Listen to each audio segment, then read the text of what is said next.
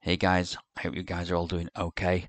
Well, this is another update to the 433 megahertz You Can't Hack This project, and today we've got to look at RollJam. And I built this RollJam here, how to protect the design from RollJam attacks. And to do that, of course, I need to build a RollJammer. So that's what I've done, and that's what this project's all about, learning about RollJams and what we need to do to put this protection in our project. So I'm not going to talk too much about the project itself here. There are 3 more videos. They're linked down in the description, so please catch up on that. We've got many subscribers on this, so I don't want to keep repeating the same stuff because it's not fair on them. So please look at the original videos. In a nutshell, what this project is about is creating a 433 megahertz signal. That is a project that the end user can configure the different security methods, the different codes that it wants to send. We don't calculate codes. We use a random a random array of random codes that the user can change. So there's no calculation involved. And therefore, we don't need to use encryption because that just wastes energy from the battery of the transmitter, which I don't want to do. And it's a very secure way. It doesn't matter which way you hash it. It doesn't matter whether you record signals or not. You're not going to work out what the next signal is.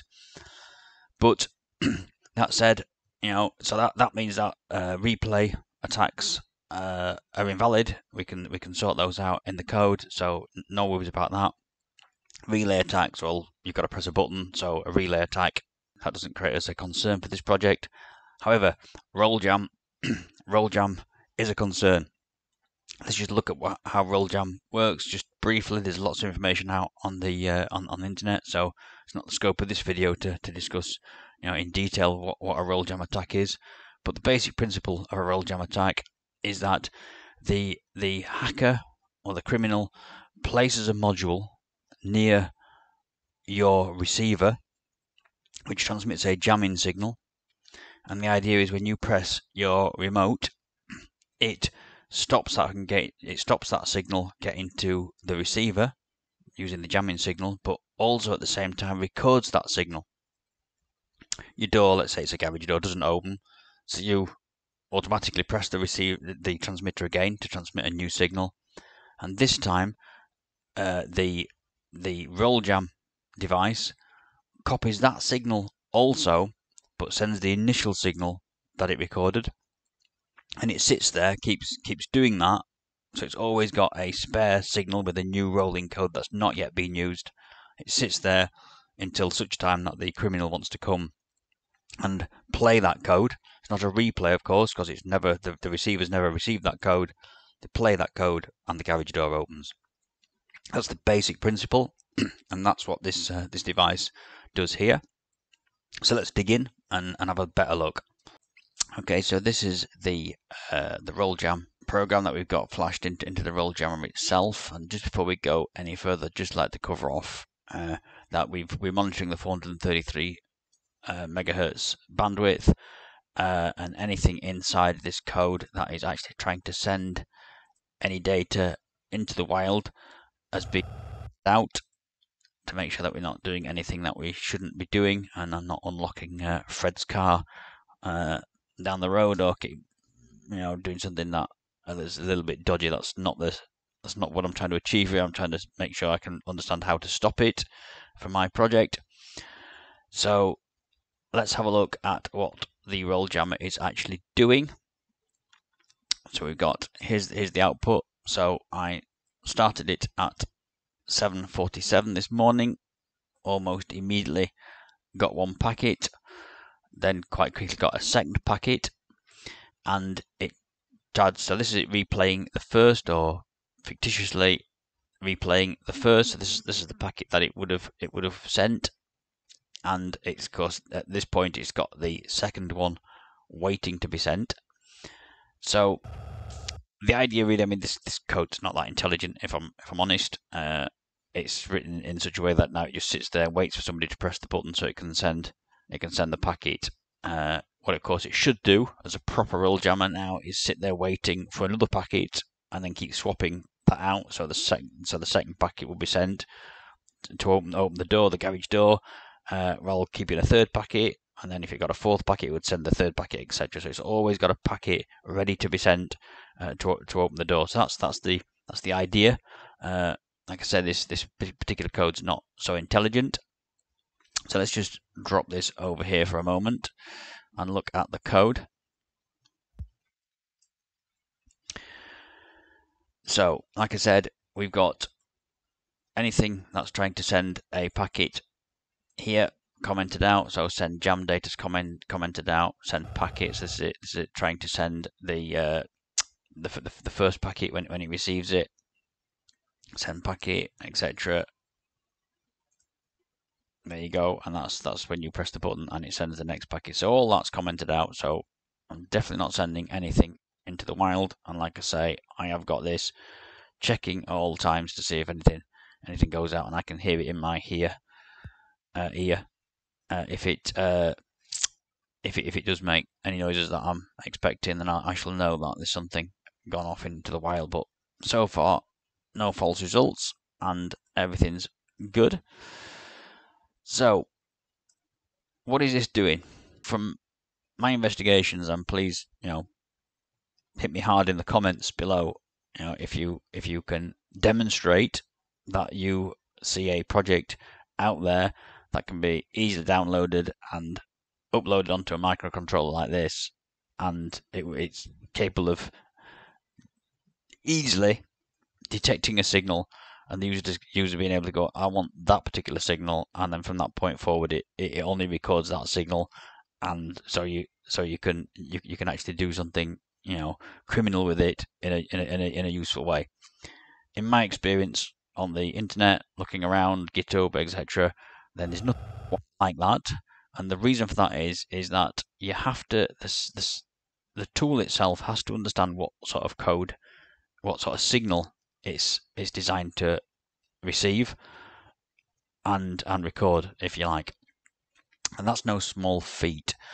It certainly if I transmit mine, then this RollJammer is just going to ignore it, and that's because it's not designed this code and this setup down here, which is done here. And I've been messing with this because I'm trying to replicate the signal, but I think I'm going to do it a different way, which we'll discuss in a moment. So all these different values are set up within the jammer itself to do certain things, like you've got frequency controls. So this is set up to 433.85. The jammer up here, which is these signals here, which I've just dropped in here for a moment so I can see them. This is set up to 433.50 megahertz to send out the jamming signal onto. And there's a couple of other changes here with the sync bits, for instance, and that's to make sure that the our receiver doesn't get confused with the jamming signal, if you like. So it can look at these bits here to work out what signal it's trying to look for in the air, if you like, what a valid signal looks like. So it's reasonably complicated. And I think, if I'm honest, I think I need to write my own. I mean, I've been playing about with this, somebody else's code, and it's very well written. It's very, very good. But it's clearly written for a particular application. It's written so it can detect a particular type of signal. And it's clearly a common signal because I've picked one up here, and, well, I say common. I left it running yesterday for about 3 hours and it didn't get a signal, and all of a sudden it got one. So it is picking up something. There's no documentation with this project that suggests what it was actually written for and what it was actually picking up, what sort of signal and what that signal was for. I suspect it'd be a car, some sort of car. That's generally speaking what these things seem to be written for. I've also looked into the background, the GitHub, and seen how many times it's been forked, but there's nobody made any changes to this. The area where I got this from, it wasn't forked; it was cloned as a GitHub project. But again, I've side by side looked for any changes in the code, and it's not been changed. So this is the This is the original code that was updated based on the back of the DEF CON 2015 announcement, when this roll jamming sort of technology was first identified. Since then, of course, they've added Unix times and things, but I understand that in October 2023 that was also hacked, so no longer a good idea to just embed a Unix time into the code. But I mean, I think my way I'm going to stop this, if I'm honest, because I want to sort of feed it into a home assistant type solution. What I want to do is I want to check the 433 megahertz frequency and look for any sort of jamming type activities in there.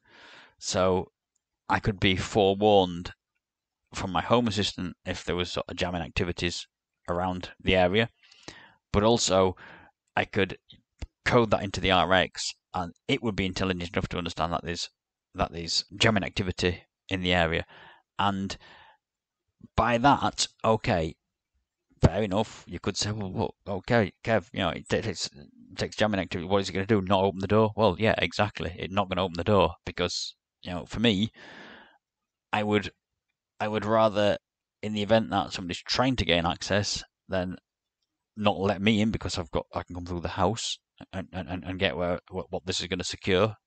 My goal for this, I can get in another way if you like. Convenience is to be able to press the button, let's say, and deactivate, but I have got other means of getting in. I accept that it could be a problem if you, I don't know, if you had no other way of accessing. Maybe we need to build something in that goes, well, I use a different fob, like a one-time fob. You're aware there's jamming activity in the area. You're aware it might be trying to get into your property or whatever. So maybe there's something we can do around that. But ultimately, I think the next step here is to write my own code. What I'm thinking there is write my own jamming, RollJam type solution, just so I can basically so I can make it do what a RollJam is supposed to do, so I can learn more of how to detect it, and I can show you now that I've done all sorts to try and get this particular RollJammer to take it. I mean, I've got circuits like this. Do you want to say at this point, guys? Look, if this is interesting to you, please like, subscribe, hit that notification button, guys. Keep me motivated to carry on doing this and releasing the videos. I've got my own personal project. I think this is going to be useful to other people creating their own personal projects, a very unique design that can be user configured to make sure each particular implementation can be completely uniquely different to stop things like roll jamming attacks, which we're discussing here. And if you think about that, uniquely different in every implementation, and think about what we're talking about here with roll jam attacks and how the system needs to know exactly what it's expecting, then that means it's very difficult for someone to create a generic roll jammer. They'd have to create a solution just to get into your, just to crack whatever you've put in. So please like, subscribe, hit that notification key button. So this circuit I've designed here, so this is basically transmitting hello world with various degrees of different modulations. So top of my head, we're using 2-tone frequency shift keying, we're using 4-tone frequency shift keying, we're using amplitude shift keying, we're doing Gaussian shift keying, we're doing a plethora of different things with this. It's just constantly transmitting when I do it. Obviously not to jamming sort of frequencies, but just keep every second new signal out into the air. It would be a simpler exercise for me, if I'm really honest, to be able to replicate the signal it's looking for, so as I could test it in more detail. But I think ultimately what I'm after really is the types of jamming that people use out there in the wild, so I can detect that. But I think just for the exercise, I want to write the jammer itself. What I've got here also on this, I've got just the 4 buttons. I've got the Quai chips that my project uses. These actually bind to each other, so this transmitter is bound to this receiver here, and we can just we can just press the button and oh, it's not powered up. Yeah, we can press the button, any button, and it lights up the LED. So that's the basic functionality of the Quai chips. And of course, the main project here, if I just slide that onto the table instead, the main project here adds a microcontroller. We've got two transmitters on this board and a receiver. And of course, what we do is we use the microcontroller to embed a rolling code and transmit it, leveraging the fact that a TX is bound to an RX, and the fact that we can send a binary number using these switches, if you like, simulating the pressing of these switches. We can send a number between 1 and 15, and we send a number of those numbers, user configurable, from direct memory. So an array of numbers, so it's completely random and can't be reverse engineered. And we just send that, and then if the receiver receives those numbers in the correct order and the expected ones, etc., then it lights up the LED. So it's a like for like. It could be swapped out from an original project. And just as an added benefit, it knows which the original design of these Quai chips doesn't know, but we've built that in, so we know which transmitters actually pressed, and that's because each transmitter has its own set of rolling codes known only to the RX. So that should be pretty secure. So guys, don't really want to spend any more time on this video. It was just really a quick update because, you know, obviously I got a lot of subscribers on this. I mean, plus 200 subscribers just literally on these on this project. So I wanted to just give you guys an update because I've not uploaded anything for sort of a week and a half, 2 weeks, and I wanted you to let you know that I'm still working on it. It's not gone dead. I am busy. But as yet, I think I haven't successfully managed to RollJam my device, and to prove it's possible, I need to do that.